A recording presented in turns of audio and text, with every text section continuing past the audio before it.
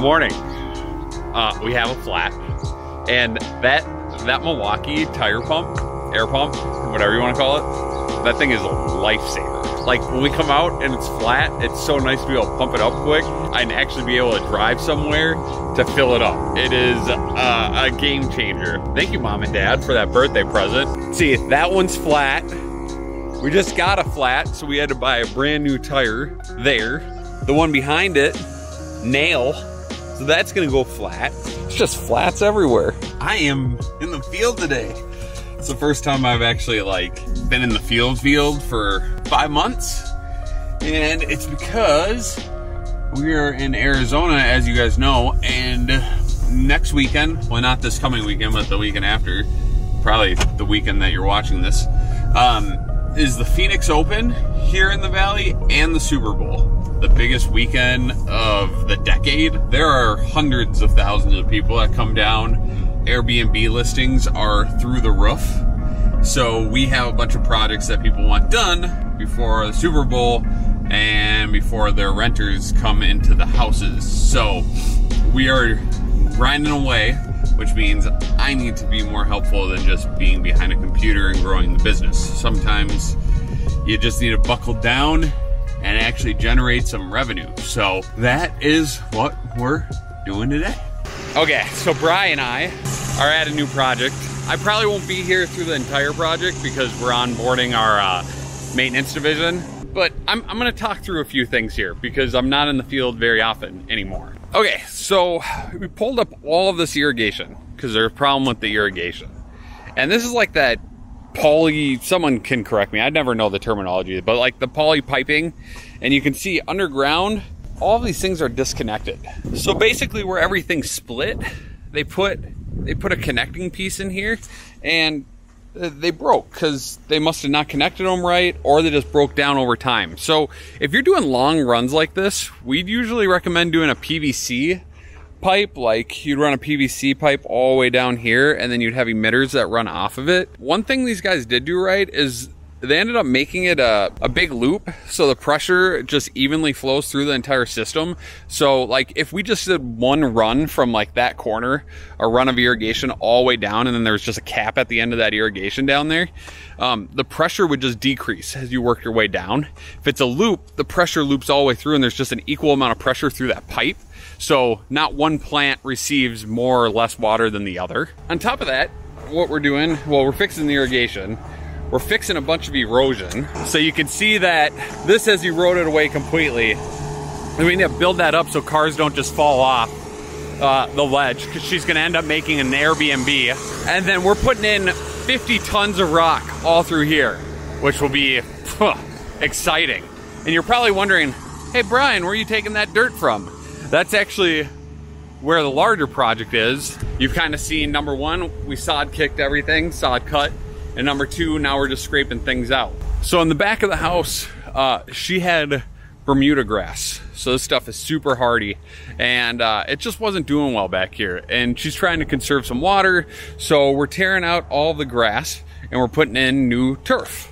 So what we need to do, and what you're seeing, is we're actually tearing out 4 to 6 inches because we got to get all the roots out of here. We're tearing out all the dirt, and then we'll bring in base, and then we'll put in our turf. Couple of things. Here are a few tips for you. Here are a few tips for our guys. This area here, there is an irrigation box here, and there's a line of like this older brick edging. Now that stuff's super fragile, but she wants to keep it. So we wanted to get that ditch witch over here. Therefore what we do is we build up a bunch of dirt to disperse the weight. So our irrigation box is protected down there. Our brick edging is protected there, and then we're actually able to come over here and work on the next section. This was also grass, okay?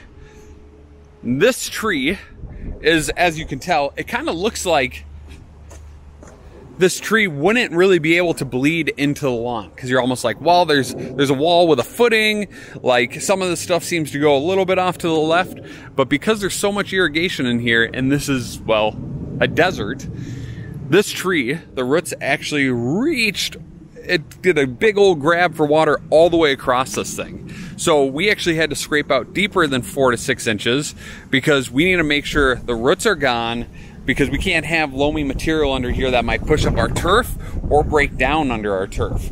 So this area, not ideal. We're gonna have to cut all of this out. And then over here, this area actually is more ideal because this is more like a gravelly base. You can see we're also laying turf over sprinklers. So what we do is we expose the sprinklers, we unscrew them, and we cap them. So we cap it all the way down at the PVC. I feel comfortable capping things at PVC because PVC doesn't seem to deteriorate very fast, so we should be good. And this area also acts on its own zone. So if there is a problem, like, we can just cut off the zone completely. And then you just won't have any irrigation coming over here because it really doesn't even need it over here. But we cap it just in case, like, someone decides, change my mind in the future, maybe I want real grass again. The irrigation's already there and it's not a big deal.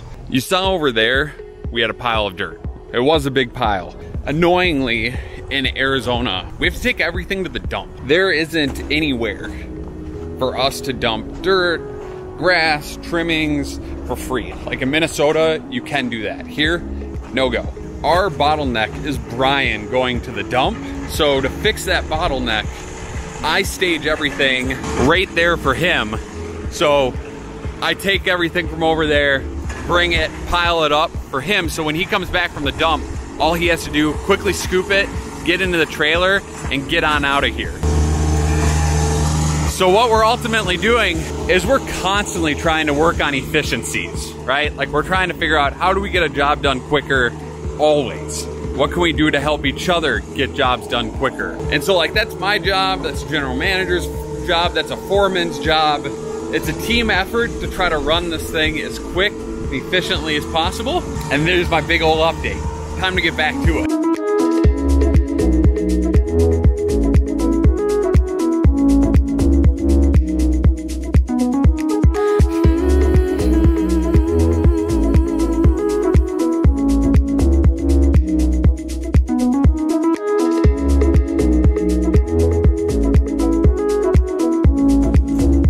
Making progress. So this almost all the way cleaned out. This almost ready for base. We still need to, like, take a chainsaw along that edge. It's gonna be messy, but we got these edges figured out. Still have to dig up all this irrigation, cap it. We might have to tear up all the lines, to be honest, but it's old and scary. In other news, we have to, like, this is rusted. I'm pretty sure this is a gas line. So got to replace that because that's all rusted out. I don't really want it to be in turf. And then you cut your foot and you get tetanus. In other news, we started tearing out the dirt around this, and the dirt was holding this fake rock together. By fake rock, I mean just cracked concrete that looks like a rock, which is kind of cool. We're gonna take that out. And honestly, the client kind of already wanted it out, but I wasn't willing to commit because I didn't know what that was gonna look like. Like, I didn't know if it was gonna be hollow, if it was gonna be one big massive thing of concrete. I was scared. I didn't know because I was scared. I think I'm gonna wrap this thing up for the day. Look at that. He's taking down our rock. Oh, wow. So fun. That was pretty easy. Would have never guessed that rock was like that. This coming out, good to go. Found some irrigation. We'll be digging up all of that so we can cap it. And this side's almost ready to go. So Brad's just finishing up over there. We're making darn good progress. So I'm definitely pretty happy. I think this might be my last day on this job site, unfortunately. I've had fun in the field, but it might not be for me. I don't think I don't know if I'm meant for this anymore. I'm just not in good enough shape. It's probably good for me, but we better get back to it so they don't judge me. You probably saw it.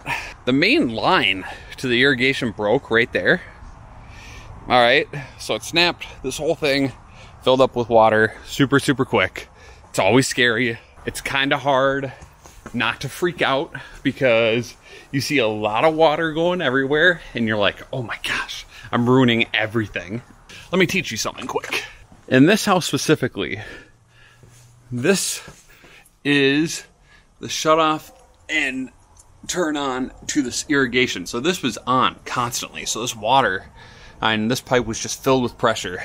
That's why we could not turn that thing off. And I didn't know it was there. So I was like, oh gosh, we couldn't find it. So we actually had to turn off the main valve at the city water line. So turn off the valve and water to the entire house, right? Water's flowing really fast, right? It's turned into a swimming pool. You start to freak out. You can't find the water turn off valve, shut off valve for the irrigation system. So what do? You have to find the shut off valve for the main water line. So in this scenario, the main line, not right there, not main shut off, that's actually more valves. It's actually right here. So it's right next to the street. Most of these houses in Scottsdale, they have their water main, like their actual shut off, like real close to the street. You can see it's like maybe 6 feet. To turn it off, you're gonna use this tool. You got a T on it and a U on the bottom. You're gonna stick this tool right in here. There's a valve right there. Sorry, it's dark. You're gonna put it on here. You're gonna turn it to the right. You see that little circle?